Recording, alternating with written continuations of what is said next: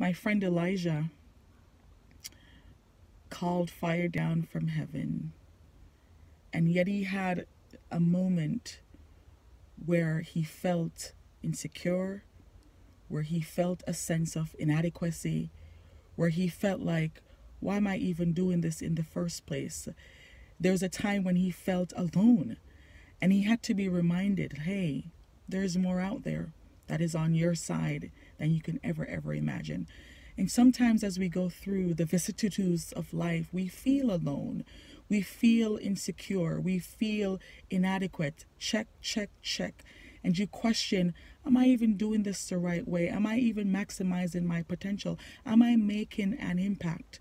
And I want to let you know, just like Elijah, you are making an impact. People are being changed and changed for the better. And so this morning and today, I want you to breathe a new sense of confidence, a godly confidence, that you know your why, you know your purpose, you know why you're doing this, and it has to be God-centered. And that even if it's one life, even if one life is being changed from what you are doing, that is something worth celebrating. And the truth of the matter is, sometimes the lives that you're impacting, you may never, ever know. You may never, ever know.